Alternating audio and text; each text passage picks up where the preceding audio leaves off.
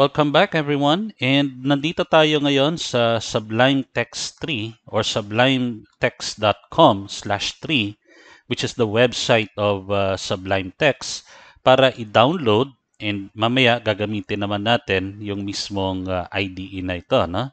And nakita natin doon sa last lecture na ang sabi natin is we're going to use Sublime Text. Now, why Sublime Text?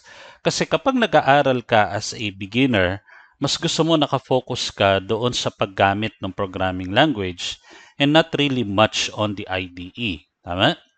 Para makapag-focus tayo kung para saan ba talaga yung Python. And yung Sublime Text, ang kagandahan nito, yung interface niya ay napakasimple. Okay? Ibig sabihin, you don't have to worry about any other information other than, of course, yung inaaral natin na programming language. Kasi pag ang ginamit mo kaagad ay yung PyCharm, for example, napakaraming information ang kailangan mong bunuin doon bago mo magamit yung Python. Ibig sabihin, nag-aaral ka ng dalawa kaagad, no? Yung IDE mo at saka yung programming language. But by using Sublime Text 3, we can focus more on the Python itself. All right? Now, you go to this website, sublimetext.com/3, and sabi niya, this is the download page, obviously, and Sublime Text 3 is the current version of Sublime Text. Okay, for bleeding edge releases, see the dev build. So, wag muna natin itong pansinin. Dito lang muna tayo. And this is the latest build.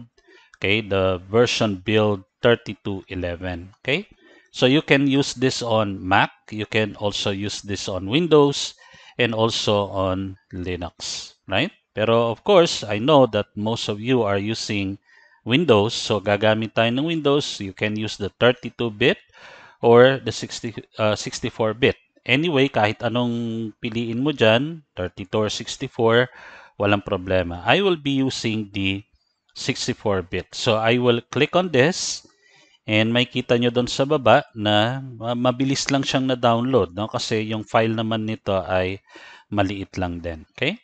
So, i-click natin ito to install. Okay?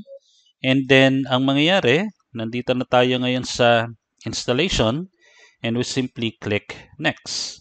Okay? And by the way, we will leave it as a default, no? So, since ito ay naka-check, sabi niya, add to Explorer content menu. We'll leave it as that and we simply click next. Okay? So, click natin yung next and we click install. Alright? And sandali lang yan. Okay na siya. And now our installation is finished. Okay? So, ganun lang kabilis mag-install ng Sublime Text 3. And then, paano ko sir makikita yung Sublime Text 3? You go to your search box again and type natin Sublime Text 3. Okay? So, ito na yon, Sublime Text 3. Click natin yan and you are now on the Sublime Text 3 na IDE. Okay? Now, kung mapapansin nyo, nakalagay dito is unregistered. And from time to time, merong magpa-pop up dyan na encouraging you to purchase. Pero kahit naman gaano ka katagal gumamit nung trial na ito, no, wala namang problema. But of course, mas maganda kung magpa-purchase ka ayon kay Sublime Text 3 because you know, this is a business, no? Kailangan din nilang mabuhay. Pero kung halimbawa, you are on trial, katulad nito, this is unregistered and this is trial, don't worry because this is not an illegal copy. Okay? So don't worry about it.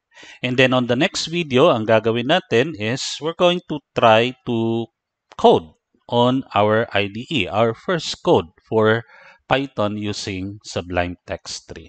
Okay? So I'll see you there.